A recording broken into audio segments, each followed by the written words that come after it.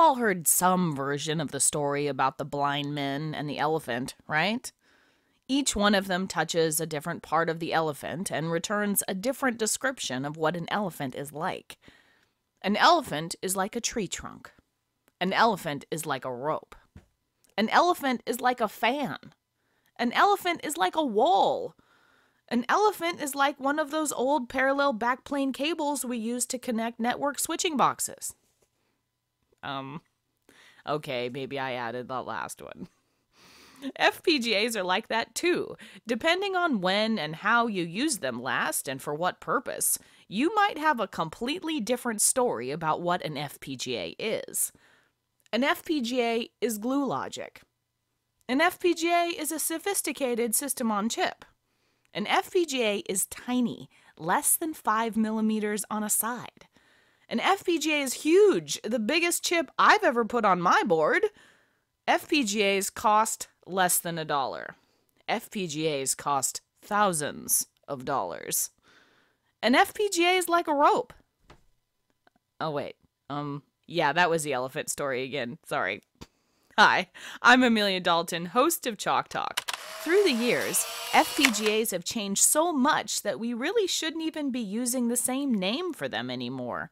FPGAs have changed in size, price, function, capability, and even architecture. Today I'm going to chat with Umar Mughal from Altera about the evolution of FPGAs, what today's FPGAs can do, and where this exciting technology is headed in the future. Welcome, Umar. Thank you so much for joining me today. Thanks for having me, Amelia. So today we will be talking about convergence and the evolution of FPGAs. Take us back a little and tell us where we started and where we are coming from with FPGA technology. About 3 decades ago, when FPGAs came into existence, they were created for the sole purpose of system debug. Okay. And this is for hardware debug. With multiple components on the system, you needed something in the middle where you could pass through signals and monitor them and see if there's anything wrong and be able to fix that. So FPGAs have become a lot more than just LUTs, right? Absolutely. In fact, if you look at what's happened to FPGAs over time, just the sheer number of transistors has gone exponentially up in the last couple of generations. We've grown from absolutely small number of LUTs to millions of LUTs now into a single FPGA.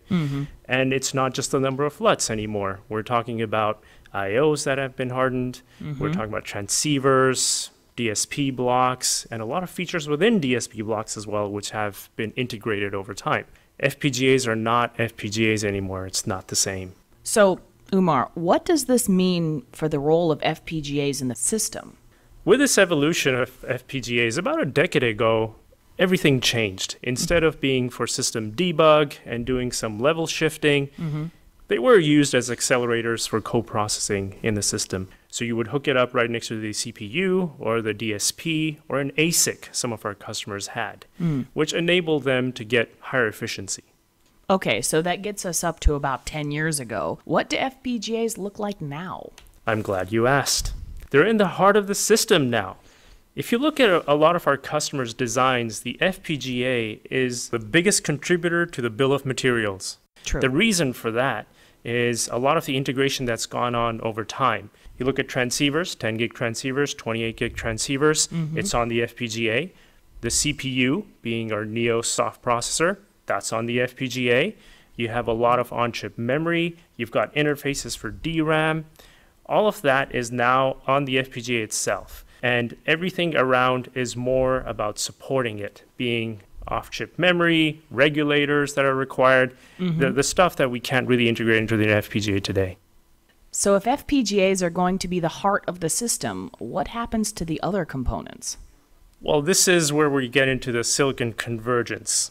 Okay. If you look at historically, what was a cell phone? It was just voice. And you used some other component for your data, you used another component to connect to the internet, and all of that converged and it formed into a smartphone. We're seeing something similar happen in the FPGA space. ASICs and ASSPs do not make sense anymore. It's the economics. A lot of our customers are telling us with 28 nanometers and beyond, the volumes aren't there for them to actually develop their own ASIC. In fact, it's gotten to the point where a lot of ASSP companies are actually questioning that as well. They do have a lot of value. It's function specific. You get the performance that you need. It's ideal. The cost is perfect as well. But the economics just don't make sense.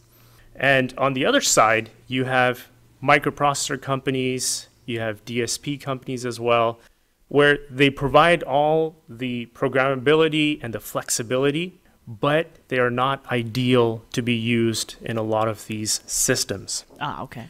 So what we're seeing over time is a convergence of all of these into one. A lot of these different functions require some level of hardware programmability as well, which is not easy to get. There are a handful of companies which actually have that expertise. It's not just about the silicon. It's about the software. It's the ecosystem that comes into play as well. And from that perspective, FPGA companies are ideally suited for this convergence to occur. FPGAs in the future will become the gravitational point as to where all of these components will come into play. I see. So FPGAs are about to start even the processing subsystem now, right? Absolutely. You look at the emerging FPGAs today, we're talking about SoC. When we look at SoC, it's a combination of the FPGAs and the processor subsystem. In our case, we're using dual ARM A9s. Okay. Would that change in the future to something else? More than likely. And it's going after multiple different applications in the space today.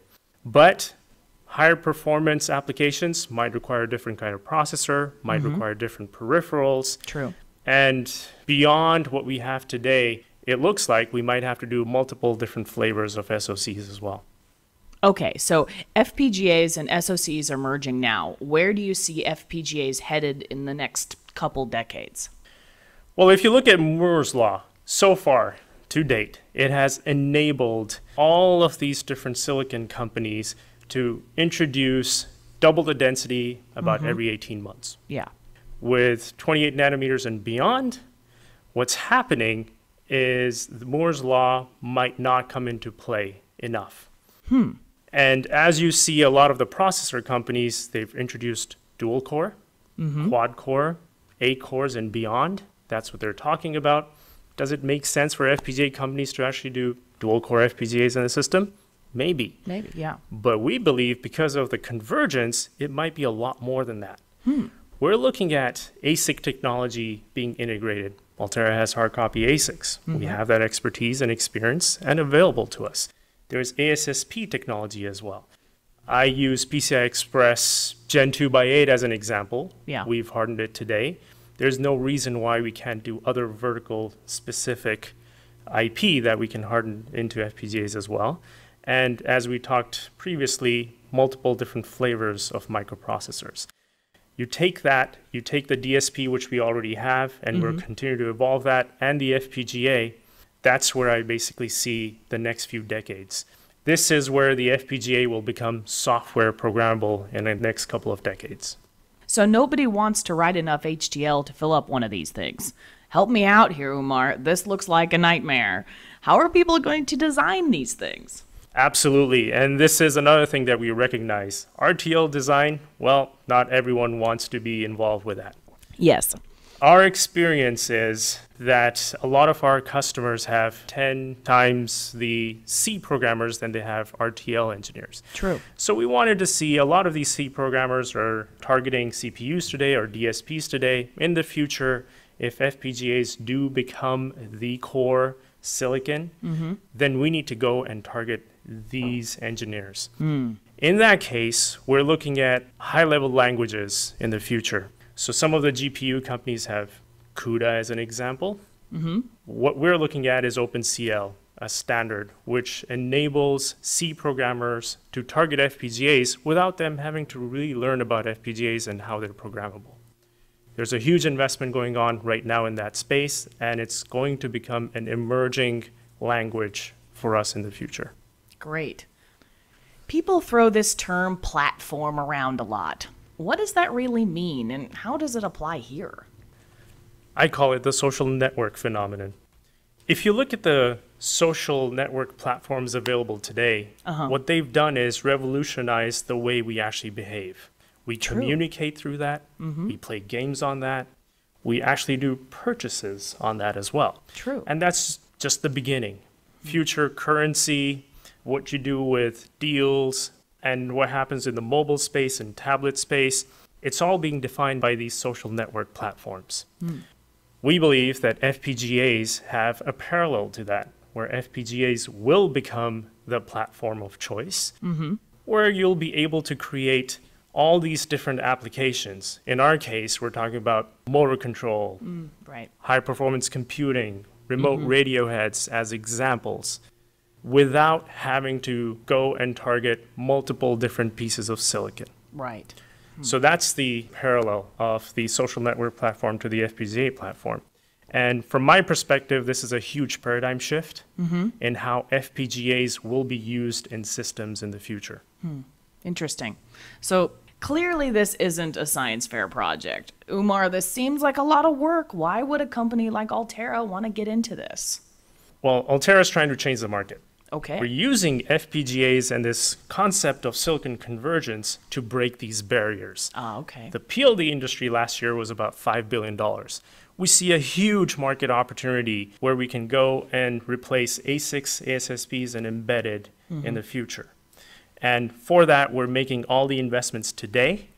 We're integrating silicon. We're introducing high-level language. We're also looking at different ways and different methodologies how we can make it a lot more efficient for our designers to just use our FPGAs. From my perspective, it's not a $5 billion market anymore. It's $63 billion for us today. Very nice.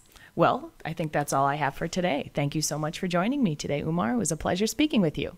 Thank you very much. And before we go, don't forget to click that Download Now button below the player to download a free white paper that further expands on this topic. For Chalk Talk, I'm Amelia Dalton. For more Chalk Talks, check out the on-demand section of eejournal.com.